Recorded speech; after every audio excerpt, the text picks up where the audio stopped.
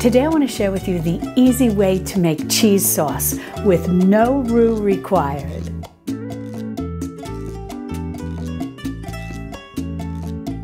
Hi sweet friends, I'm Mary and welcome to Mary's Nest, where I teach traditional cooking skills for making nutrient-dense foods like bone broth, ferment, sourdough, and more. So if you enjoy learning about those things, consider subscribing to my channel and don't forget to click on the little notification bell below. That'll let you know every time I upload a new video. Well, making this cheese sauce couldn't be easier. And don't worry if you don't know how to make a roux because it's not required. If you're not familiar with the terminology of the word roux, what it means is to take your flour and your butter and to cook it first for about 2 minutes or so to cook off the raw flavor of the flour. But this sometimes can be a little challenging, especially to the new cook who's not sure, did I cook it enough? Did I not cook it enough? Did it get browned when it wasn't supposed to be browned? And so on and so forth. So that's the great thing about this recipe. You don't have to worry about any of that.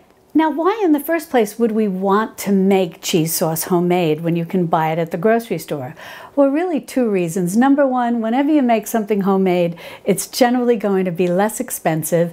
And number 2, it's going to have more wholesome ingredients. To give you an example, at my local grocery store, I saw 2 cheese sauces, one of which did have a little bit of cheese in it, but it also had a lot of ingredients, many of which I couldn't pronounce. And the other quote-unquote cheese sauce that I saw didn't even have any cheese in it.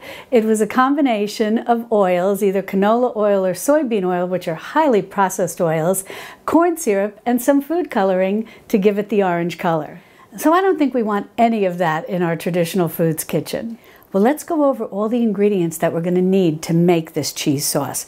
But don't worry, you don't need to write anything down, because if you open the description under this video, you'll see the word recipe. Click on that link, and that'll take you over to my website, Mary's Nest, same name as my YouTube channel, where you can read the recipe online or print it out. Now I'm going to be making just a little over 1 cup of cheese sauce. You can certainly double, triple, even quadruple this recipe if you want to make a lot of cheese sauce. And this is a very versatile cheese sauce. You can use this to top some veggies with. You can mix it with rice, which is absolutely delicious. You can use it in place of hollandaise sauce on top of eggs. You can use it as a base for queso. There's all sorts of things you can do, and I'll explain all of this in detail in the corresponding blog post that'll go along with this video. And you can definitely use this cheese sauce to make mac and cheese. Now, the first ingredient that you're going to need is 1 cup of milk. Now, I'm using whole milk because I think that makes the creamiest cheese sauce, but you can use one of the lower fat milks, but I would steer clear of fat-free or skim milk.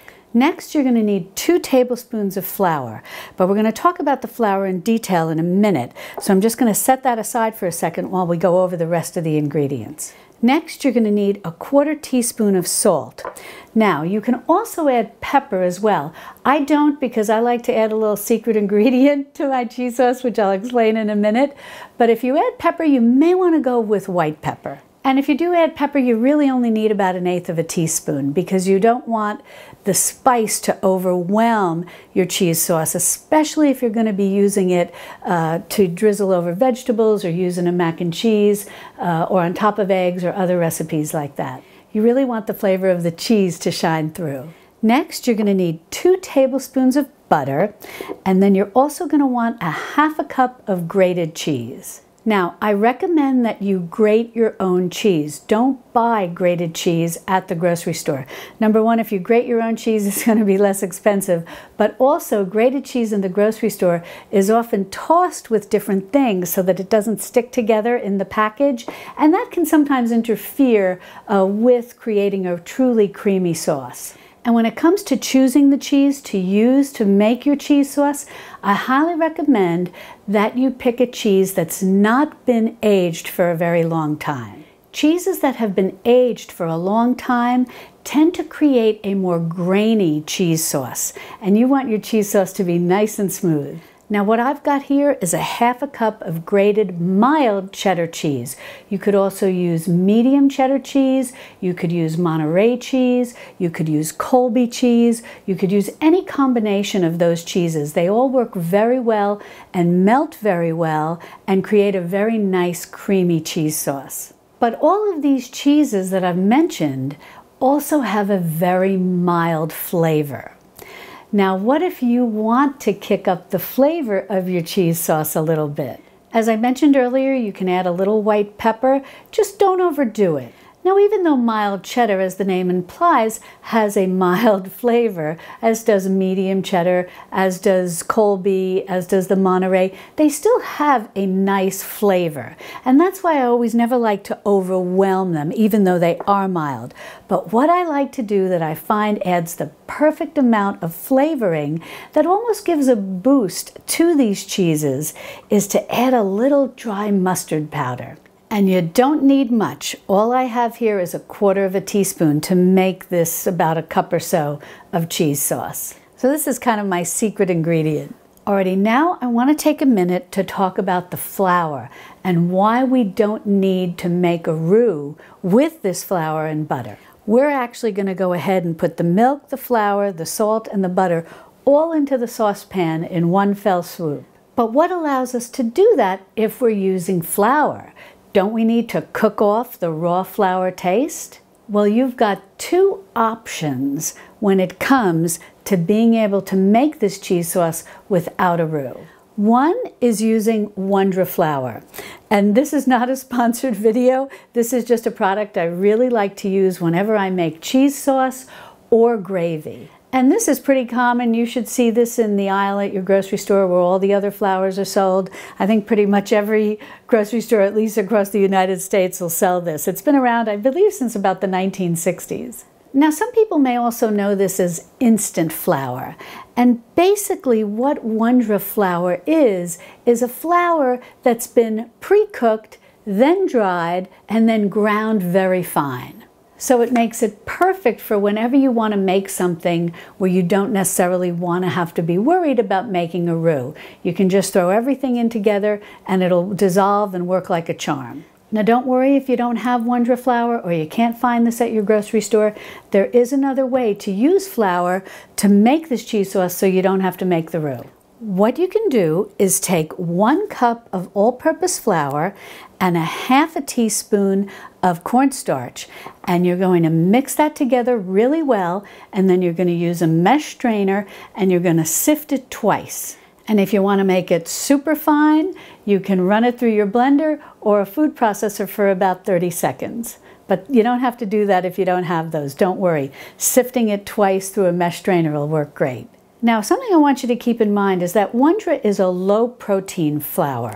So, if you can find cake flour at your grocery store, which is also a low-protein flour, you can use cake flour and the cornstarch, and this will work really great. But don't worry if you can't find cake flour. The all-purpose flour will still work well.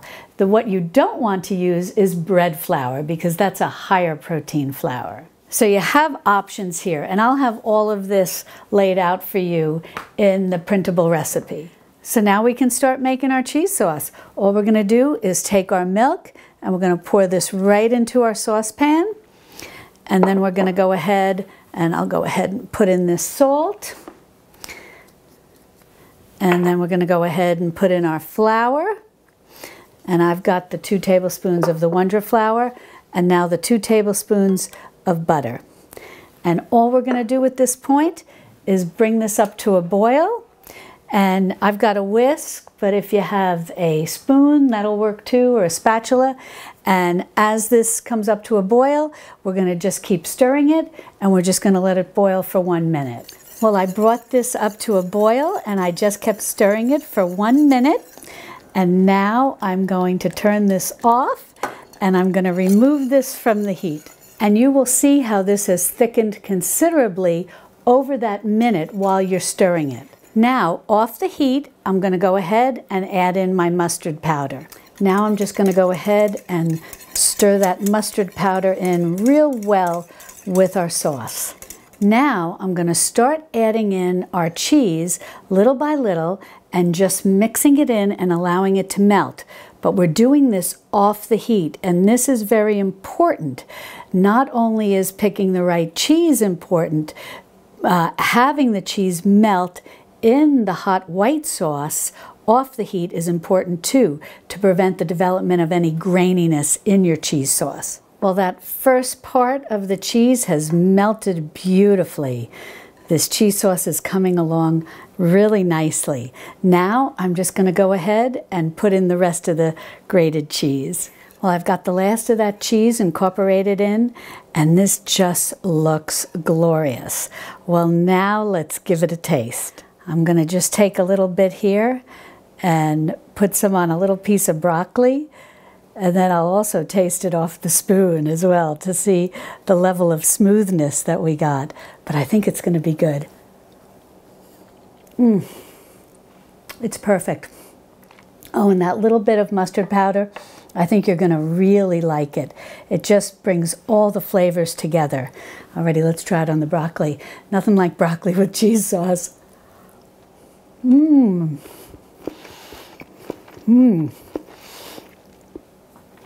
Delicious. Now, if you'd like to learn how to make more homemade items where I show you the easy way to make these things, be sure to click on this video over here where I show you how to make cottage cheese and cream cheese and homemade crackers, cereal, apple cider vinegar, all sorts of things. And I'll see you over there in my Texas Hill Country kitchen. Love and God bless.